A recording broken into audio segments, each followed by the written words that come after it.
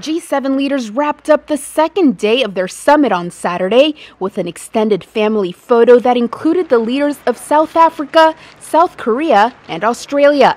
Saturday's working session focused on efforts to counter China's growing influence, with G7 leaders offering developing nations an infrastructure plan that could rival President Xi Jinping's multi-trillion-dollar Belt and Road Initiative.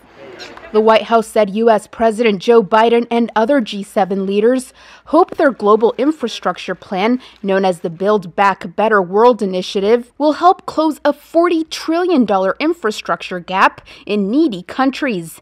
China's Belt and Road Initiative involves development and investment initiatives that would stretch from Asia to Europe and beyond.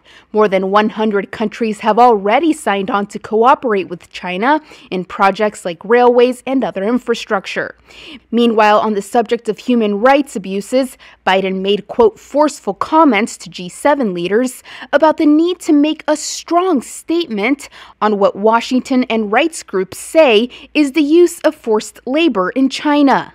According to a U.S. official, there was a, quote, spectrum of how far different countries are willing to go in their criticism in a final communique from the three-day summit.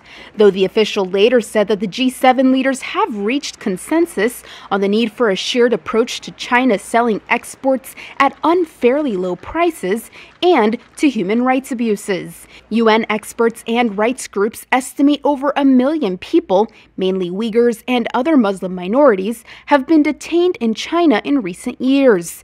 Beijing denies all accusations of forced labor or abuse.